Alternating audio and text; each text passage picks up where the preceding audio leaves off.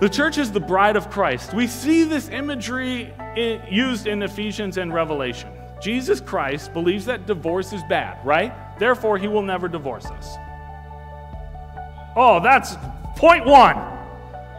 Wow, we're doing great. Point one, this is amazing. Jesus will never divorce you.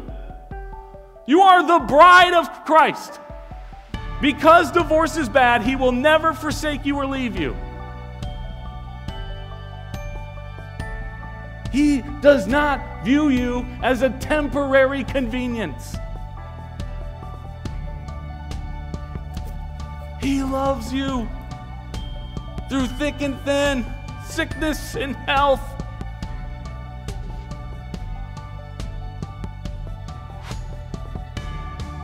That's point one. Okay, point two. This means also that if we leave him, we are committing adultery. Oh. Our identity is found in this relationship. Is found in this marriage. Our identity is found in Christ alone. I mean that. I know it gets said a lot, but who? Christ alone. It means that the church cannot separate from Jesus and his gospel. It's why we are to grow closer to who together? To Jesus together.